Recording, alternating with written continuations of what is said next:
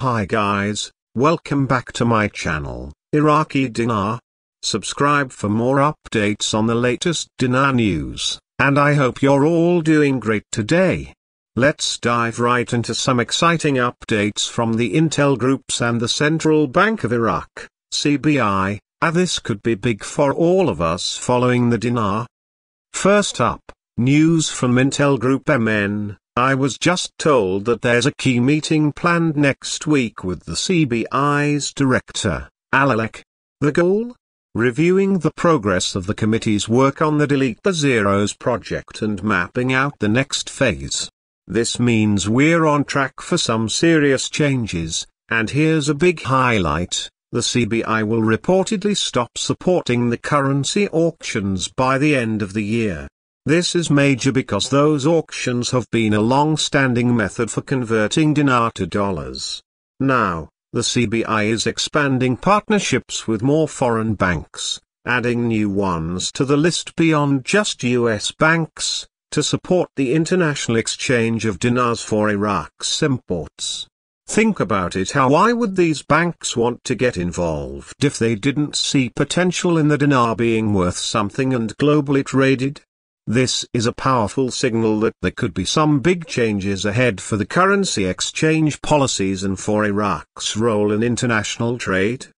Now, let's shift to an update from our trusted intel source, Militiaman. He confirmed what many of us have known since 2023 that Iraq has been setting up new correspondent banking relationships. And in 2024, Iraq is diving into consultations for Article 4. This consultation is a significant step in their journey towards a modernized banking system and involves crucial tasks like debt management, moving more services to the private sector, and even privatizing Iraq's state-owned banks. Big names like Ernst Young have been working on this since early this year.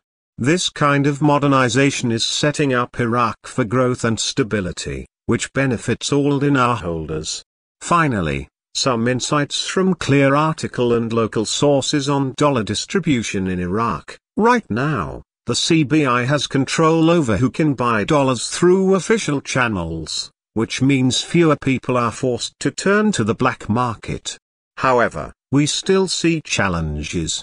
Fail al-Mazloui of the State of Law Coalition mentioned that the U.S. Federal Reserve is closely monitoring Iraq's dollar flow, which affects Iraq's liquidity.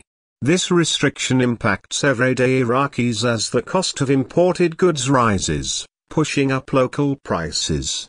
Sadly, some traders and speculators are taking advantage of the currency rate shifts to profit, which makes things tougher for regular citizens. Economic expert Qasim Ban explained that these rate discrepancies are tied to corruption, as some private banks are able to buy dollars directly from the CBI, while not everyone has that right. So, what's the big takeaway here? Iraq is taking steps to modernize its financial landscape, but there are still hurdles in maintaining dinar stability. There's corruption to tackle, private banks to regulate, and dollar liquidity to manage. But with the efforts from the CBI, international banking partnerships, and potential shifts in policy, we're seeing the foundations of a stronger and more globally connected dinar. Thanks for watching. Remember to like, share, and subscribe for more updates. Leave a comment below with your thoughts. Do you believe these new policies could lead to a breakthrough for the Iraqi dinar? Let's keep the discussion going.